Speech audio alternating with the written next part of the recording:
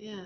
All right, we are live. Good morning, everybody. Happy Monday. It's President's Day today. And I am so blessed. I thought this was going to be remote, but I get to have my beautiful friend. She's an amazing human being, talented human being. She makes me look awful. Look how beautiful she looks. Now. She's beautiful inside and out. I'm self-deprecating, but you know it's true. The lovely, amazing Miss Ericka Dunlap. Good morning. Good morning, everyone. So we are celebrating Black History Month on the TED Show this month. Obviously, if you did not know, February is Black History Month. And I'm Black. And is that why you're here? That is a perfect fit. How did you do that? All right, so this is why we do this We've been stuff friends live. for a long time. I wondered why I had invited you. I couldn't figure it out, but I knew we'd come to that. But the reason I want to do the series is because I do want people to put a personal face, put a personal feeling behind what Black History Month means, and to showcase leaders, entrepreneurs, people with a servant's heart, anyone out there who's doing amazing things in the community. And I want the community to see that live and crazy like we are. So welcome back to the show. Thank you. It's been several years. It has been several years. I'm always honored. And when I got that phone call this morning, I had just this feeling. She's around the corner, isn't she? So we are doing this live and together. So for the people, I said this before we went live, for the people who don't know who Ericka Dunlap is, those of you who might be under a rock, tell them a little bit about you. Well, as he said, I am the one and only. Actually, there is another Ericka Dunlap around town, but she's not spelled the same way. Spelled the same way. No way. And we were born several months apart, so it was just a popular year. Interesting. But anyhow, I am a native of Orlando, and I have had the pleasure of being Miss Florida and Miss America for the past 17 years. Woo! And yes, that time is kind of winding up to the 20-year mark, so that's exciting. I can't believe it's been 17 years. My girls are big fans of yours, and that yellow dress is just iconic at this point, I feel like. But yeah, Miss America, it's interesting because Miss America to me, it certainly is part of you, but it doesn't define you. And so I could do a whole show on that at some point, but we're here to talk about Black History Month. Well, but the cool part about it, and as it correlates to Black History Month, I am the only Black woman who's ever been Miss Florida, which I think is so fascinating. And in the 90-year history of the program and 100-year history of Miss America, to see that, there's certain states that have only had, one person representation matters so much. And Yes. Why does it matter? Because there is a scholarship component to the Miss America program that is so important for young women to have access to be able to go to school and to go to school student loan free. I've never touched a student loan. I have no idea what it's like. And I graduated. Yeah. And really a big part of that is because of my participation in the program. So I am grateful to the Miss America organization for that opportunity. But beyond that, just having the chance to be able to go to elementary schools and to be that queen, be that princess that little girls can look up to, go to high schools and to be that person that, some young lady is looking at me giving a speech and they say, okay, I can do something important with my life. It doesn't have to be a pageant, but I can set a goal and make my dreams come true. And I could be the first in my family, or I could be the first in the whole legacy of my lineage to be able to do something like that. It's been huge. Was that where you were at? Like when you won, if you've seen the video, it's a beautiful moment. And so did you realize what that was going to entail moving forward? Did you have this 2-year, 5-year, 10-year plan, or was it just a whirlwind that you learned during that period? You just learn it as you go. I tell people all the time, you have no clue what you're doing until you're 3 months in. Understood. And then you kind of know. It's kind of like parenthood. Oh, yeah. You don't really I'm still know. learning. Every age group. You don't know what you're getting into until it actually happens to you once you start going through that journey. So it's been an amazing journey. And for the past 18 years, I have lived as an entrepreneur and entertainer, and I've had this great opportunity to just reach so many audiences of people. My influence has touched millions of people, and that's something that as a 21-year-old, you could not have told me that would be the case for my life. I hope so, but I didn't really know what that meant until you start getting the emails and you start getting the fan mail that comes in where someone tells you just how much you have impacted their life and how much your story has helped them to create their own journey and to set a goal and again, start going for it. I think people have a preconceived notion. I know I did. And as a dude, I think I definitely did. Miss America, you've got your year, you're out and about, you're on all the circuit, and then it ends, and then we never hear from you again, and we have no idea what happened. How did you take, after the year was over, because you have a successful business, you said you're an entrepreneur, an entertainer, you have Crown Communications Group, which I love the name, of course. Don't know where you got it from. Wink, wink. But I think that there's a journey there because it stops when the year's over. You turn your crown over to the next Miss America, and then you have to figure out how to use that as a catalyst. So what was that process like? How did you decide, all right, this is where I'm going to shift my focus and use it as the catalyst or the jumping point? Well, it's been very difficult, to be completely honest with you, because I came back to Orlando from that whirlwind year of traveling, and I went to 37 states throughout that time. So I didn't go to all 50 states, but I did go to 37.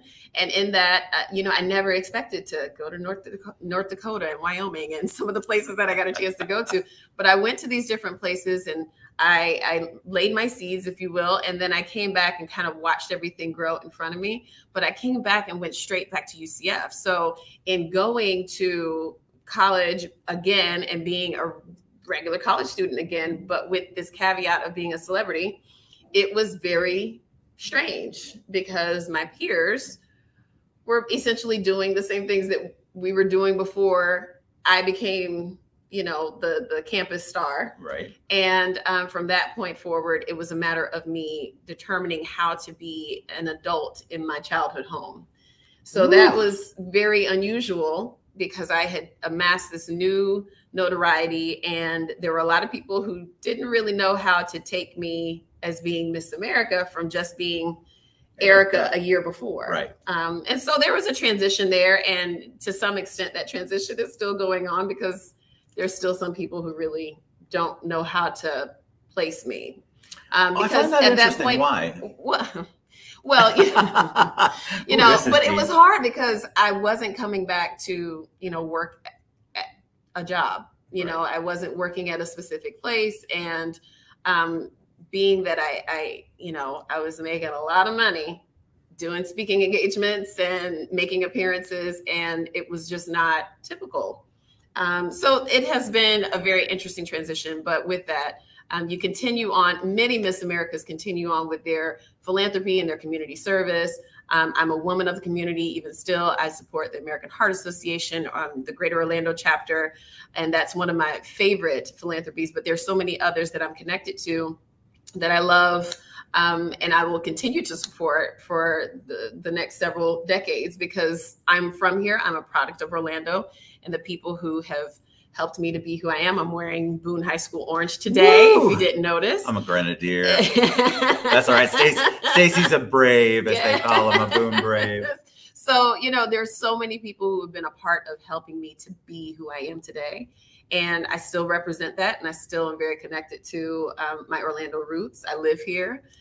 My child was born here. And, I know. I got to ask you about that. So motherhood. And we are going to get to Black History Month, but I feel like giving a history of you as a Black woman is part of that whole experience. I want people to see and understand the process. So not the whole process. That's for a completely different show.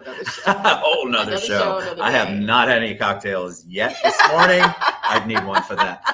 Motherhood. So motherhood, did it change you? I know that's such a silly question to ask, but I think a lot of people give the pat answer. Yes, I don't know what I was thinking, or yes, oh my God, my life is complete now.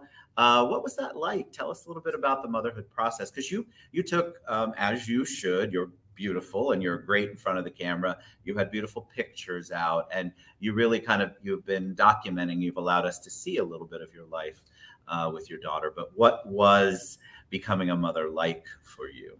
You know, you have a 50-50. You're either going to get a boy or a girl, but I am so glad I got a girl. Oh my gosh. She is like my little best friend for real. And I just adore this child. And it seems like she adores me back. And that has been the most fun for me, is just having this mutual love, like this love that I have for this child. It just warms me up. She's the best part of every day.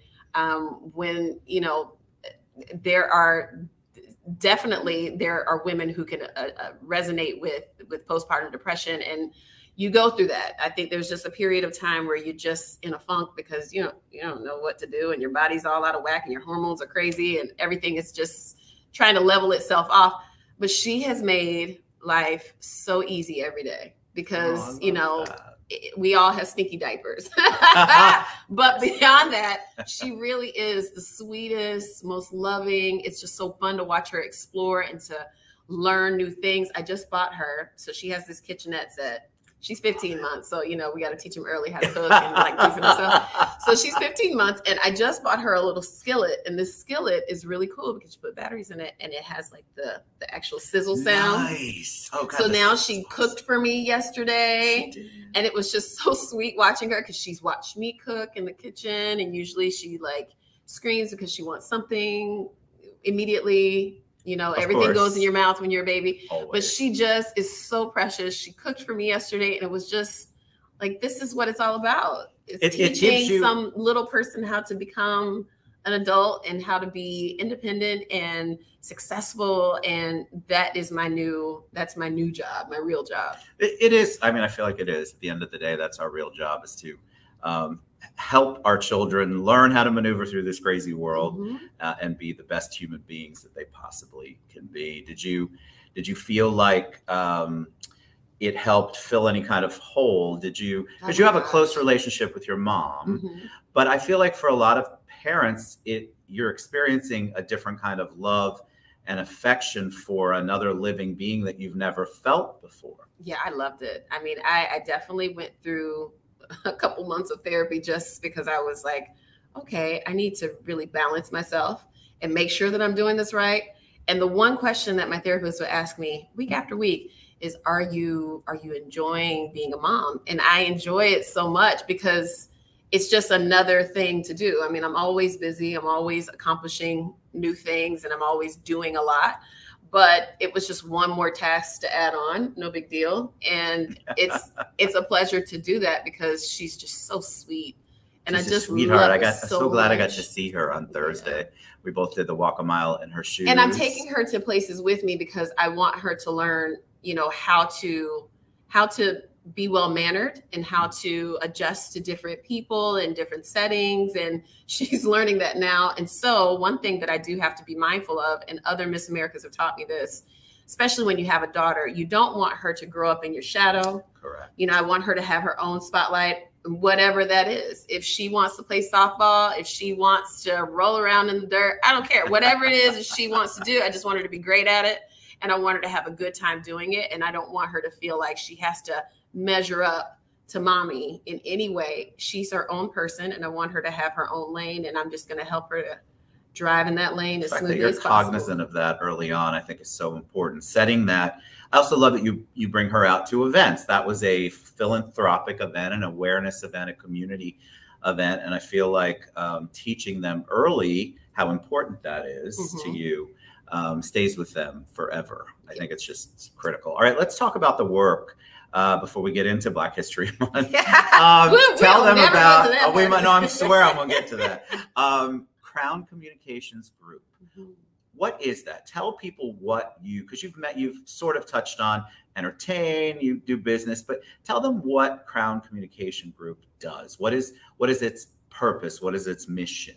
So I started Crown Communication Group in 2014, and it was essentially an answer to being able to filter through all of my speaking engagements because I was getting so much stuff that was coming in, and I just wanted to make it a formal company. But beyond that, I also have helped a lot of people with their own PR and communication strategies, people and companies. And so that's what we do. We focus in on how to take your brand to the next level, how to elevate your brand, whether it's making sure that your entire company and your leadership has the right headshots, making sure that they have their bios together. And a lot of people, You know, they're professional and they're good at what they do, but they don't know how to present themselves in a way that is polished and gives them the look that they want to, as far as it's being a professional. So I help them to form that, and I have a team that pulls it all together, and we create a great product.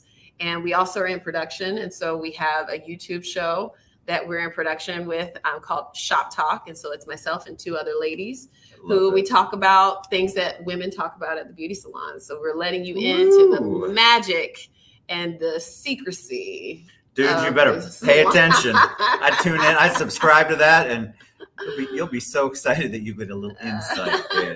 Because y'all do talk. Woo. Oh, yes. And just like men talk at the barbershop, we do too. You guys yap quite a bit. So, you know, we are expanding the scope of what Crown Communication Group does, but a big part of it has been creating this communications platform for people who really don't know how to do it on their own.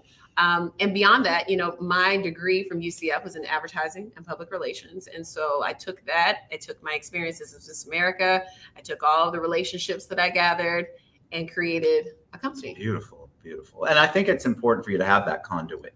It's a catch-all. Yes. Which is, I get it, is necessary. I need a catch-all real bad right now. Not on your level, but I need a catch-all. I am something. I'm my own brand. Let's talk about Black History Month. Before we went live, I just shared with you some of the things that my crazy self and some other people think. It's not really me, it's the other people. But I want people to I want to get a personal feeling from my guests like you during Black History Month, why Black History Month is important. Why do we have a month that talks about Black history? Why do we have a month, and why does that mean something? Why is it not just another made up month that people can just shake their head off at? You know, I had a mother-in-law who asked me. I had a mother-in-law once. She's no longer about that. That's for another show too. Oh, yes, it is, with a lot of drinks. But no, she actually questioned me on that, and it was somewhat offensive because it was like, lady, are you kidding me? This is, you know, I would expect for you to know why this is important because A, I'm a part of your life, and B, because diversity is important. Representation matters. But this month is the culmination of so many achievements and so many successes that have helped life to be so much easier for so many people. And, it always bothers me when people don't recognize why it's important. And I think it makes them feel uncomfortable because perhaps they don't have the one Black friend, or because they don't have the experiences with people that will help them to stay relevant in the mission towards what Black History Month stands for. So to me, it stands for celebrating the accomplishments and the achievements of people who have been marginalized and have not had the representation. Like I said, as being the only Black Miss Florida, what does that say to other young ladies who should be competing for the crown of Miss Florida and they don't feel like they could ever win? I was that person. I felt like I was never going to win Miss Florida because nobody before me had ever won. And as it turned out, I was the appointed person to travel that road and to lay those bricks for other young ladies to be able to walk in my footsteps, if you will. And so it's been hard. It's hard to be a trailblazer. It's hard to be the first of anything because you're figuring it out as you go.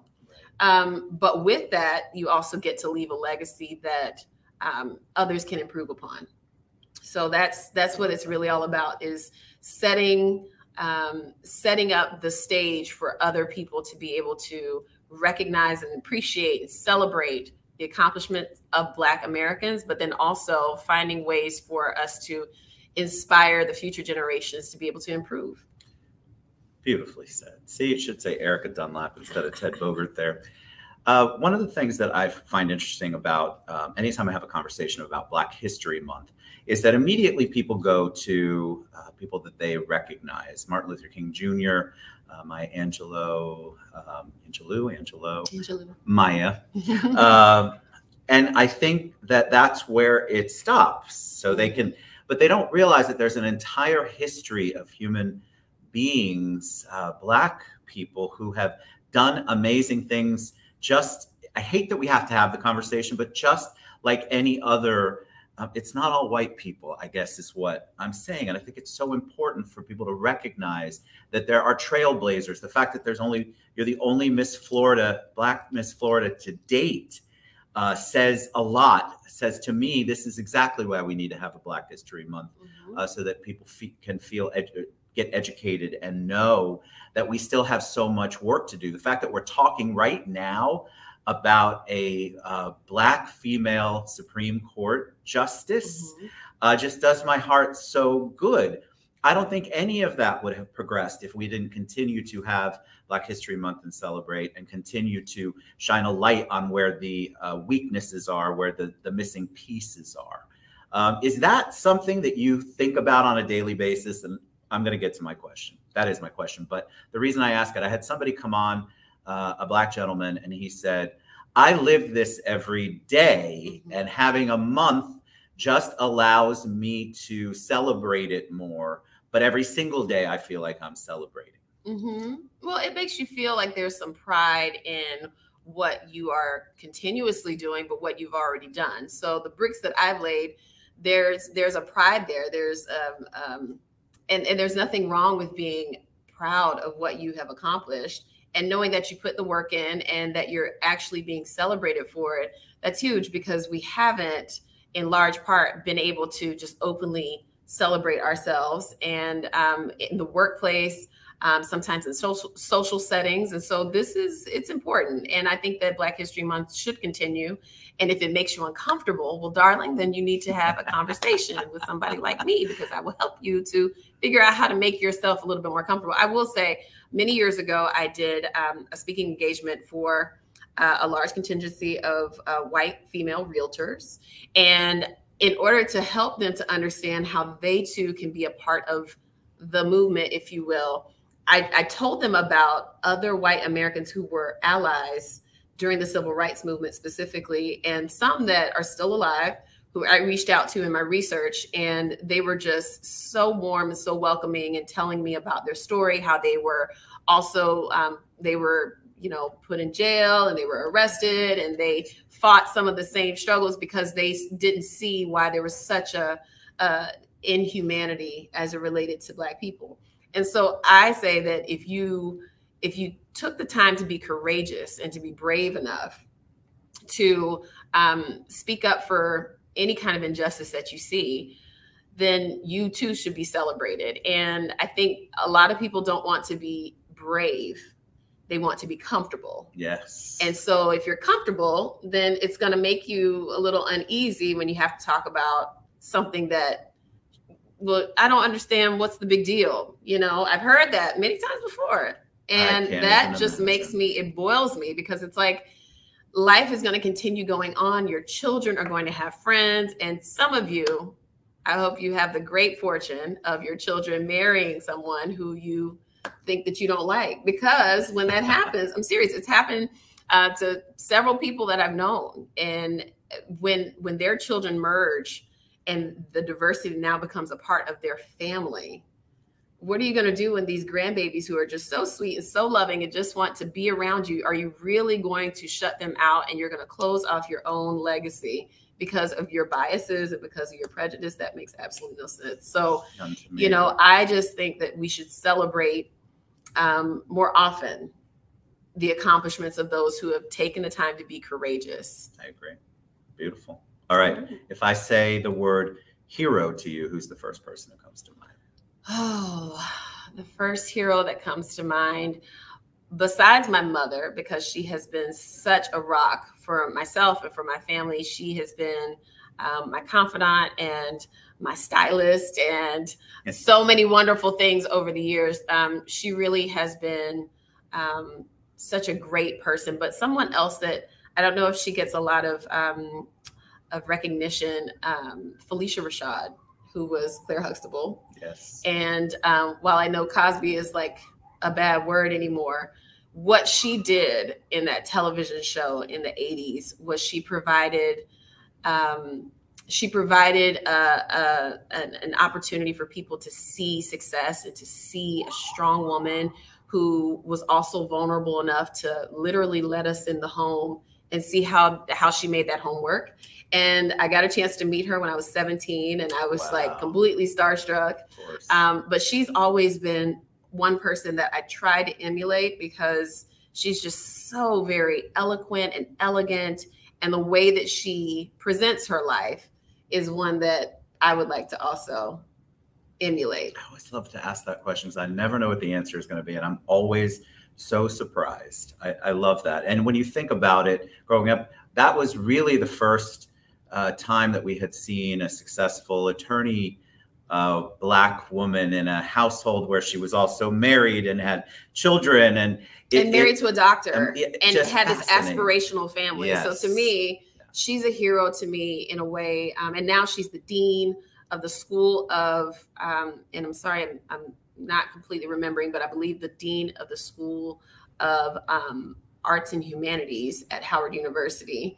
And she's just phenomenal. Like, she's just a well-rounded individual who has presented, again, this platform for people to see what life could be like. And she gave me a lot of inspiration. So, and I bet you are, and I know for a fact you're an inspiration just like that to so many girls and boys, people, kids, just to see what you have accomplished.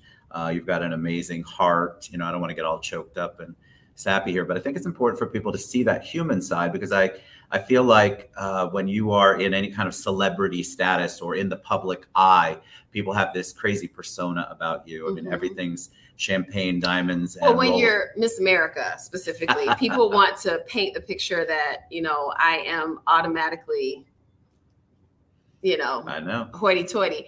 And I have my moments, but I'm not mean to people. I don't do that. I try not to be. I mean, everybody has their moments, and sometimes you may catch me on the wrong day because, you know, I go through life just like everybody else. But I will say that, you know, I do my very best to do as I would want other people to do to me. People who I have been so inspired by and motivated by, I want to be that to somebody else. And you are. You absolutely are. That's what we try to do every day. All right. Tell them how they can reach out to you, because you know what? She's got a website, y'all. She does still live local. Don't show up at her house. But how can they best reach you, learn more about what you do, follow you and all the amazing things that you're doing in our world? Don't show up at my house. No, please don't. No. Yes, please don't.